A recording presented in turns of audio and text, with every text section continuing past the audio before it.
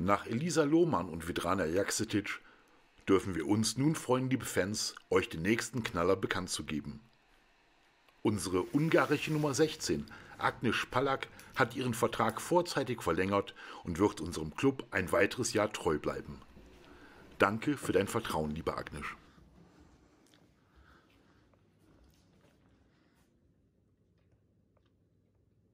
Yes, I know Agnes for a long time, and I know very well her quality, and I'm very satisfied that she can prove here in the Bundesliga as well.